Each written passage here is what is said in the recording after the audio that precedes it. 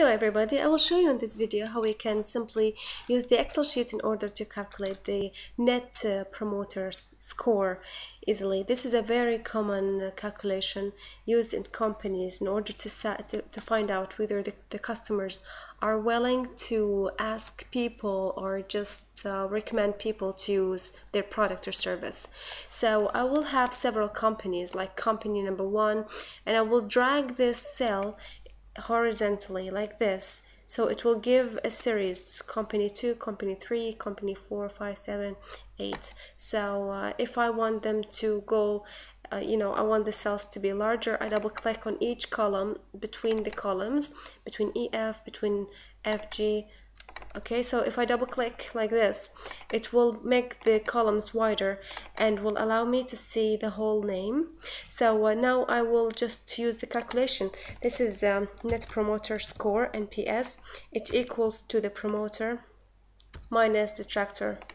So usually if the score is higher than 0, that's an advantage. The higher it is, the better; the lower, the worse, of course.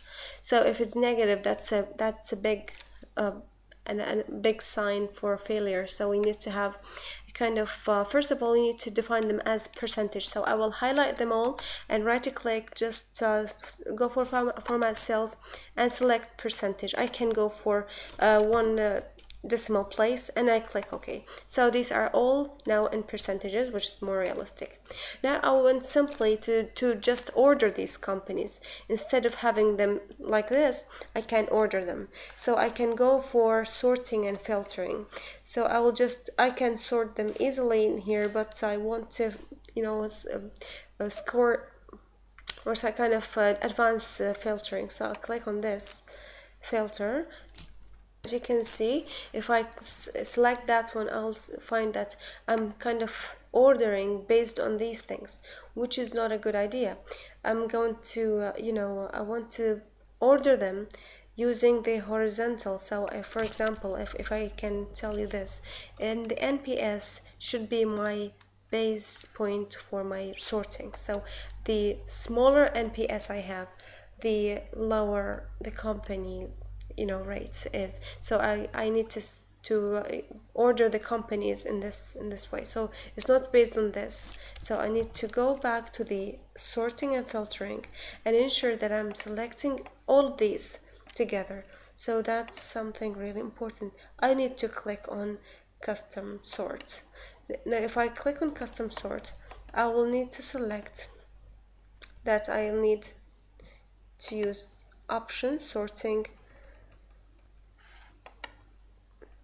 left to right. So now I will select the last row, which is row 8 for the NPS.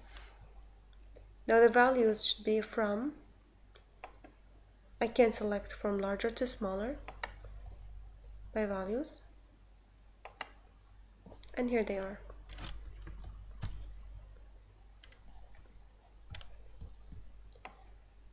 Now just remove this filtering, no need for filtering. Now as you can see, company 2, 5, 8, and this is the order, the right order. In a previous movie I showed also how we can simply use conditional formatting. So I can go for example, ruling, and just use percentage here and here, from 0 up to, actually here I can have even minus 100. So if it's minus 100, that's a bad sign. If it's 100, that's a good sign. So I'm kind of selecting this in this way. So minus 40 is the bad one and 50 is the best one. So you can see this gradient from red to green. So also I can add something very important, which is showing these data in a pie. So I can select the data. I first select the pie chart from insert. Okay, now I right click and I select the data in here. I need to add these data and click OK. So again, click add. Here I select the name, so I click on the name. This is the company name, enter. Then I select the series value. I click on this. These are the values. Now here they are appearing in here. You can select, instead of these 1, 2, 3, you can edit them into different labels like this. So click OK. Now this is the promoter, the passive, and the detractor. All of them are appearing. This is for company number 2. Now you can repeat this for all other companies very easily.